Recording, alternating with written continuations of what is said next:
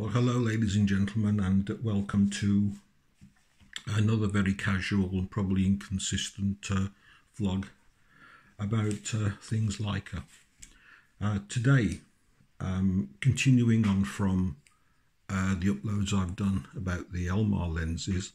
I thought I'd move on and have a look at the first F2 lens that Leitz produced.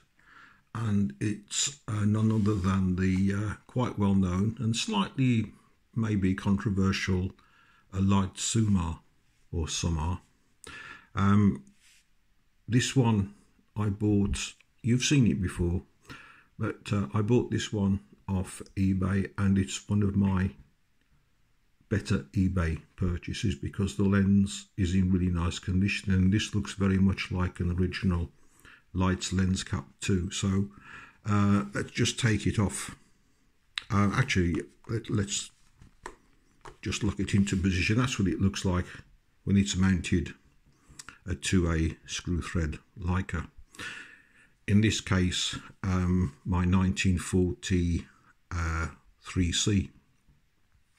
So without further ado, let's just take it off and have a closer look at it.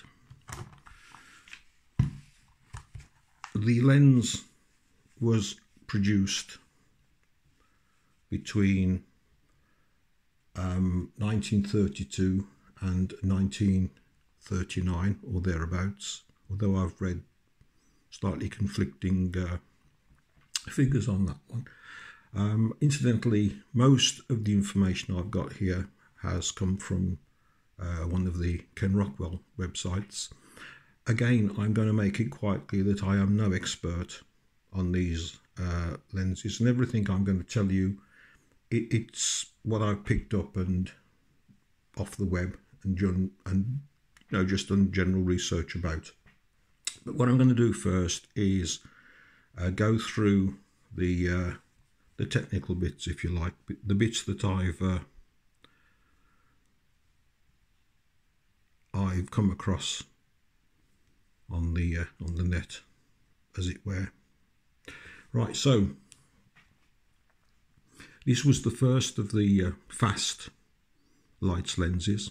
Previous to that had been various versions of the F35 Elmar, and a good many people, of course, wouldn't call F2 fast these days, but F2 is by no means slow, and you know, I don't think we should consider this even now to be a slow lens. I've got quite a few F2 lenses, and I don't think they're slow by any means. But obviously, that's a matter of opinion. Anyway, according to Ken Rockwell, it's sharp in the centre and it softens to the edges. And I think that's what a lot of lenses did back then. I've read somewhere as well that it works its best at f5.6. And also, I believe, and I've read this somewhere, but I can't remember where, that the leaves, if you were to sort of look into the camera, when the iris leaves, actually, when they're closed, they actually aren't flat, they form a slight dome. Whether that's right or not, I don't know, and if you know for certain that's the case, then please let me know, because as I've said, I just like sort of chatting on about these and rambling on about things like I don't claim to be an expert. So if you know about that is the case, then you know, let us know. So in other words, what I'm saying is that as the lens closes like that, as the iris closes like that, then the blades form a very slight sort of dome. Anyway, I can't remember where I read that now. I could have been the worse for drink. Perhaps I dreamt it. I don't know. Anyway, whatever. But the lens is uncoated, which again isn't unusual for lenses of this age. And if you are thinking of buying one and you want a hood, then the the official Leica one is referred to as, I think, a SOOMP or a SUMP. Leica had this odd habit of putting sort of codes and code letters on their various different accessories, and you end up with these rather odd words. It's SOOMP.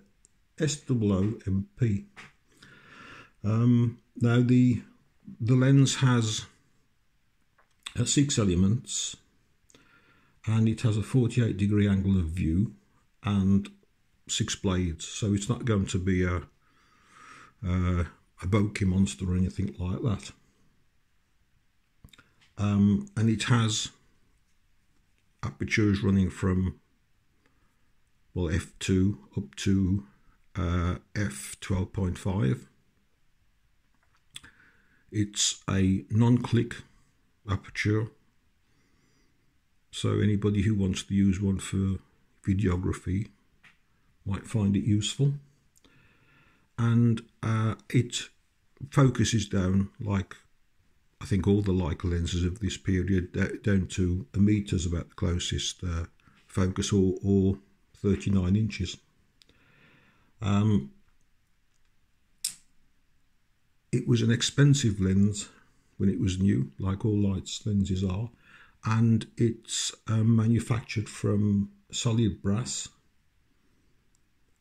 or nickel-plated steel. I'm assuming the nickel-plated steel is just in parts. Like, I think they were usually made from brass. And I believe, and again, these numbers can vary, but in the 7 years of production, about 120,000 were made. Now that number may be incorrect.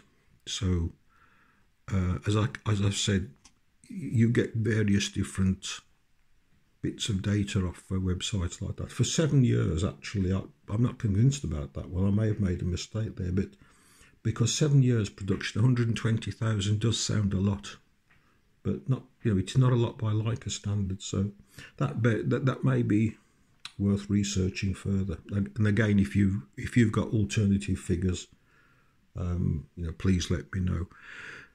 What I have done is I've printed off a few photos just onto plain A4 paper a few minutes back, so the ink's probably still wet, of the sort of pictures this lens is capable of making. As I've said, this one is in really nice clean condition, and I suspect it may have been serviced at some time during its life, because it really is a very, very nice lens. And I'll collapse it. I mean, the only cosmetic faults, I suppose, if you could say, is a little bit of the plate. The chrome plating is coming off there. I don't know whether you can get the yeah. Can you see it just there?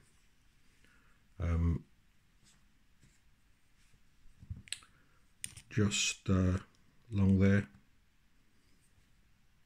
revealing what looks like brass, but a lens of this age, so what?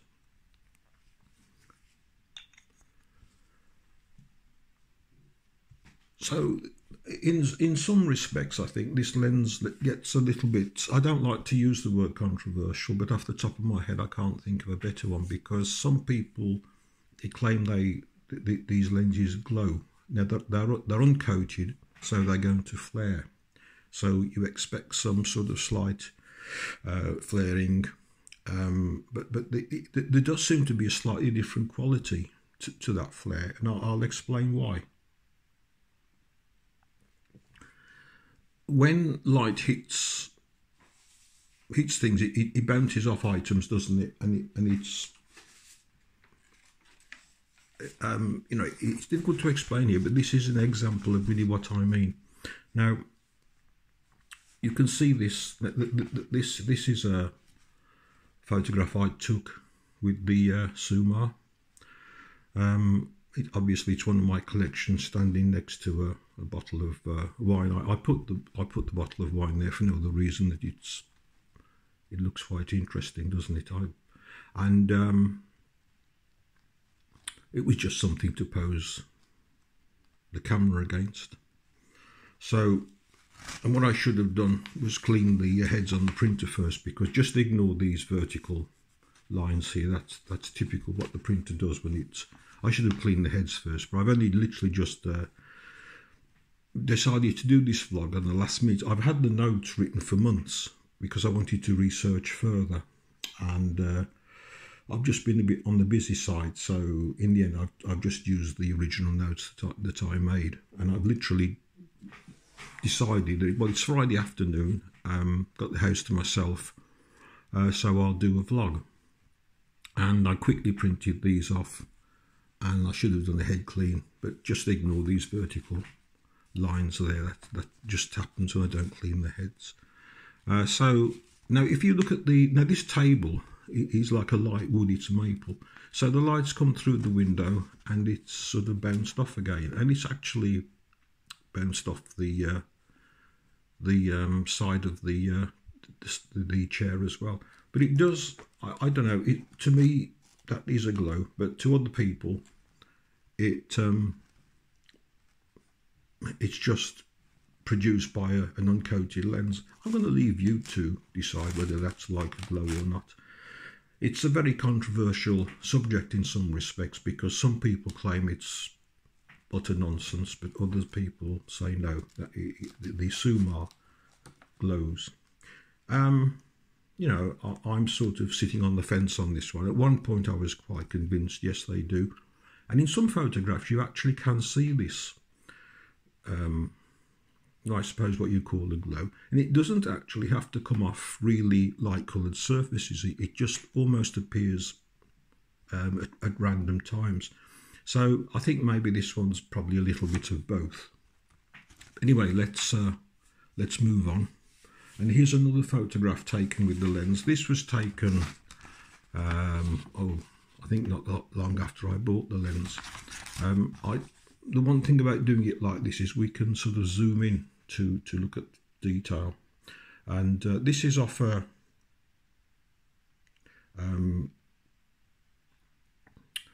as I said, this is a printed off A4 paper, so it's quite a big image, and I can sort of move about the area quite easily and point specific things out. It's not been taken that long ago though, because I'm just looking at the price of fuel. That's in Britain.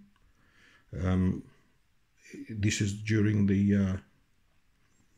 that's £1 16.9p. So that was taken taken a few years back, before the price of fuel decided to go through the roof, and amazingly has never returned, despite the fact that fuel prices, as far as barrels were concerned, dropped. But we won't go into any politics, but that just does give an idea of when this was taken. Porthmadog, actually on the high street, facing towards the Carbon. It's a very pleasant town, is Porthmadog, in North Wales, for those of you who are viewing from other countries. And I'd also like to take this chance in saying hello to a few new members, new subscribers. Thank you for that, and please don't hesitate to make any comments about these casual vlogs I do every now and then. And here's another. Now this one does actually show up, I think, the potential performance of this lens, because this is a local wood just over the border in South Staffordshire, and there's a lot of branches, leaves and so on, and the camera has really picked out those details. And I mean, this was not done on a proper photo printer. This is just a general purpose printer, and I think the results, the detail, the sharpness and so on is very, very, very acceptable. In fact, I'll come right in and you can see the detail in the foliage there, and the on the path as well. And I think that's probably shows you, goes a good way to showing you how good this lens is. It's not an incredible photograph, and if this was printed out probably on a photo printer using photo paper, it would be more impressive. But I do think that's impressive, and as an image framed, I think that would be very, very presentable, and certainly nothing to be ashamed of. I'm going to go back to the one picture, actually, this one taken in Porthmeadow, because there, I don't know whether you can, let me get my pencil. Here is, that's typical of an uncoated lens, because the sky must have been quite, I don't think it was a particularly sunny day there. I think it was quite overcast, because I can't see any shadows being cast on the pavement. But that's that sort of glow there, and it gives these photographs, I think it just gives them a rather a nice sort of slightly vintage look.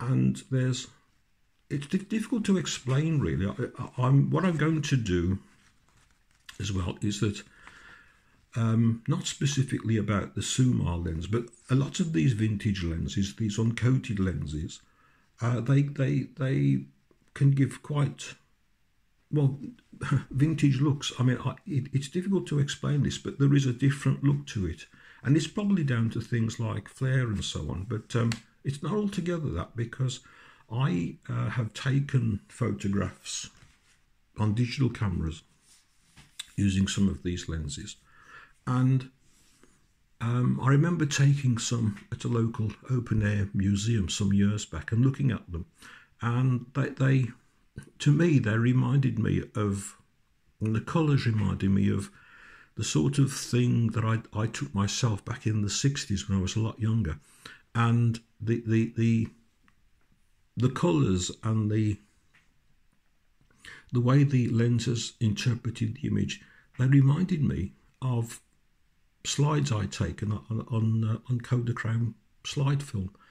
And you know, really, I can't explain, it's difficult to explain it, but what I'm going to do at some point is, I've recently got a hold of a used Sony A7 camera, the first one, the straight A7, and the only reason I bought it was because it was a full frame camera, and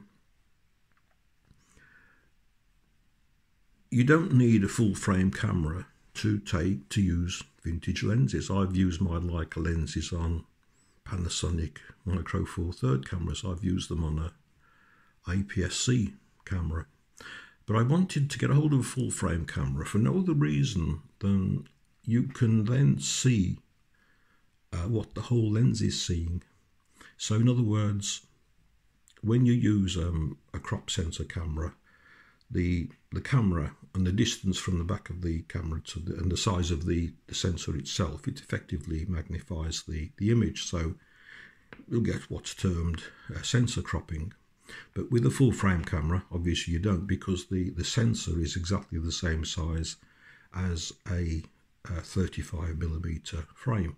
So there isn't any cropping. So you can actually look at the edge of the picture and see how the lens performs there. Now, I am not one of these people. I don't go around counting pixels, and I don't go around looking down the edge of frames normally to see how well the lens is performing. I look at the picture as a whole and think, I like that, or no, I don't like that. But from the point of view of like trying these old lenses out, it's going to be quite interesting. Plus the fact that you're not getting that sort of magnification that you get with using a smaller sensor. So at some point, I think I might print some off that have been taken on this A7. I don't think I have used a few. I certainly have used a few vintage lenses on that Sony, for the simple reason actually I don't have any modern lenses to fit it. I borrowed a Sony lens, or a lens made for a Sony off somebody else, and tried that. That was a new lens. But I bought the camera specifically for using my vintage lenses on. And at the moment there's a Meyer optic lens sitting on it, and I did buy a Pentax Takumar lens to put on the camera to use it for general purpose work. But I will be using some of my vintage lenses on it, and I've certainly used my vintage lenses on some of the other digital cameras I've got, and the results can be, well, they are different, and it's just the way these lenses interpret colour. And I think it's a really very, very nice image that can be produced with these lenses. They have a certain atmosphere. They remind me, as I said, of some of the stuff I did years back on colour slide film. But and that's one of the reasons for doing this. And anyway, I'm going to leave it there, and I welcome any comments that you wish to make. And if you've got any further details about these lenses that you'd like to share with us, please do. The next one I'm going to do will be the Leitz Summar, which was really a development of the from the Summar, and was the second Leitz lens, fast lens at f2. So anyway, thank you all very much, and I'll see you soon. So bye bye for now, and take care.